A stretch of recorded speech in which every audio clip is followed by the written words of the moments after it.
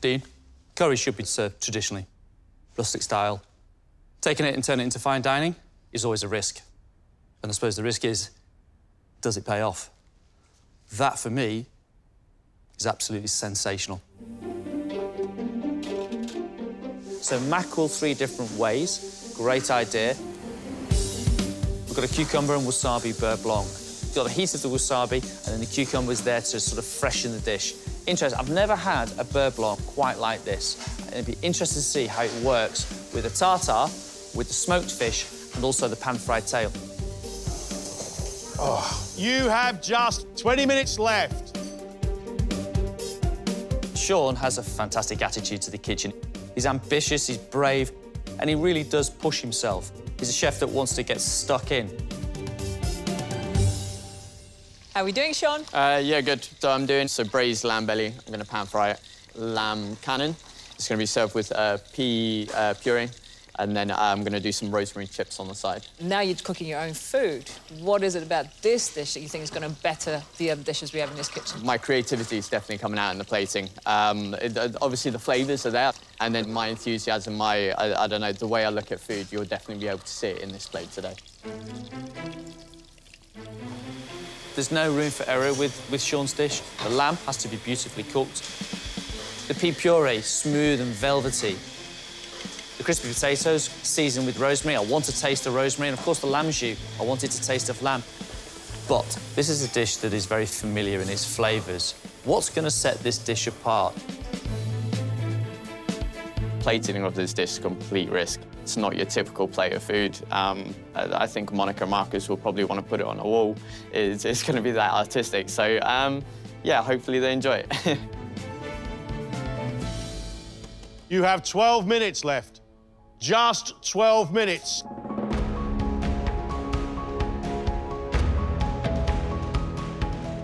This kitchen is smelling delicious. So many aromas. They're all focused. Our chefs look determined to stay in the competition.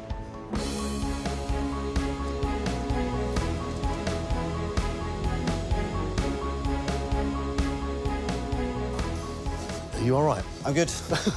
You don't look good. A little bit hectic. I've still got a little bit to do before I can start plating. No, it's not. I can't take it out. It's not set. It's not set? I'm gonna take this one out. Yeah. That one's all right. Take the best ones. Yeah. Okay, I'm gonna do something. Go. Try.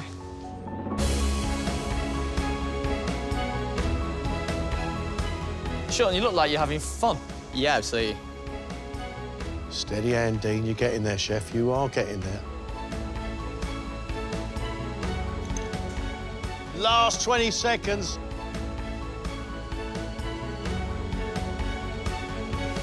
Your time is up.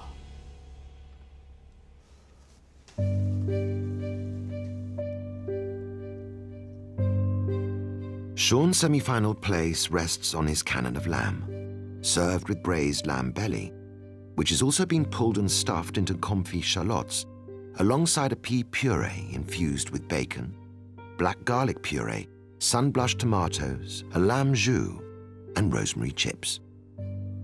I think that's as pretty as a picture. Looks to me like a bit of Jackson Pollock.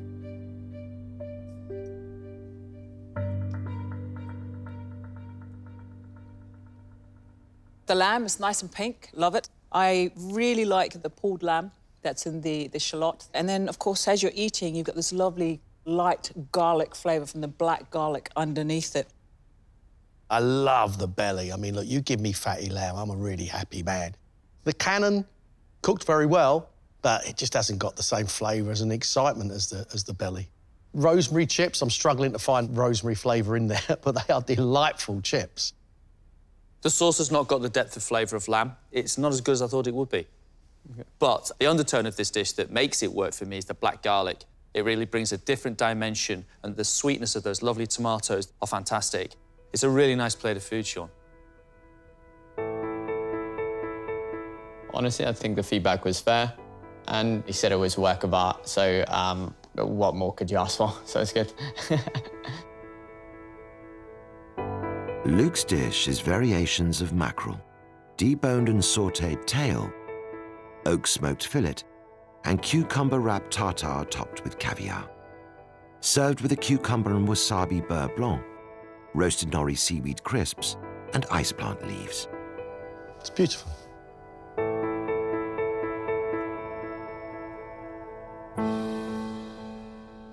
Listen, I don't think it can be easy to get 3 different flavours out of mackerel because it's such a strong fish, but you've managed it. I love the one that's wrapped up in the cucumber cannelloni. It's got a little bit of pickling. The smoked one is just heavenly. And the tail that you've boned, that tastes to me, and I don't mean to be rude to you, that tastes like a really good tinned mackerel. I think that's properly lovely.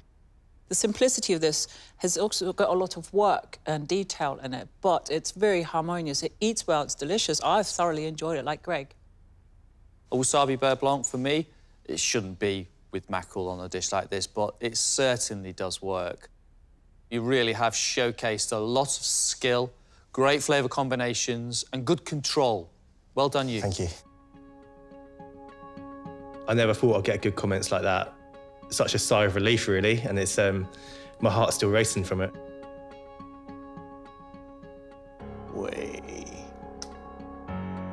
Lawrence's whiskey-oaked smoked dish is teriyaki glazed quail with roasted and pureed sweet corn, pickled shallots and girolles, whiskey caramel and Riesling wine sauce, served with a quail tart made with the offal and confit legs, topped with crispy chicken skin and sweet corn espuma foam. I love the barbecue effect. I love the smoke under the dome, the theatre of that. That's what restauranting is all about, the show, the showman.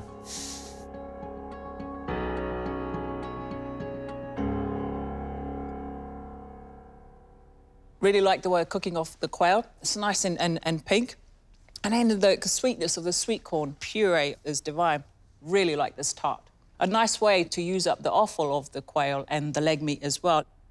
However, you've got that espuma, sweet corn on the top, a nice flavour in itself, but it's masking the offal a bit too much for me. But this plate here is just divine and different.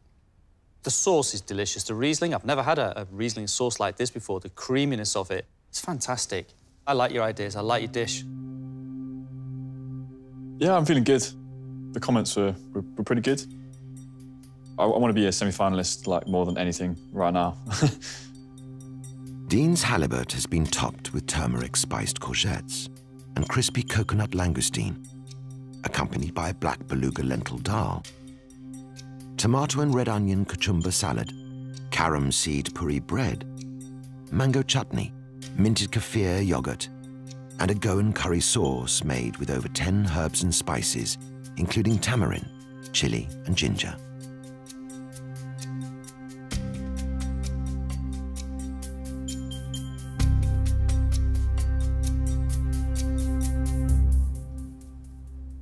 Dean, curry should be served traditionally, rustic style. Taking it and turning it into fine dining is always a risk. And I suppose the risk is, does it pay off? That, for me, is absolutely sensational. I think you have captured every flavour that I look for in a Goan curry. The fish is beautifully cooked. I love the presentation. I love the freshness of the little cucumber on the side with the shallots. There's so much to like about this dish. I absolutely love it. That langoustine is lovely. Those panko breadcrumbs are giving sweetness to it. And, of course, that matches the sweetness that's running through your dish here perfectly. The puri bread with the dips is an added joy to this plate of food. And I love this mango sauce you have here. It's sweet, but it's not too sweet. And if I eat that with the fish, it is fantastic. What a delight. Definitely worth the risk. Super pleased with comments. It's always an absolute pleasure to hear such kind words come off Marcus Wareing's mouth. It's just, it's a worldly thing to hear, you know?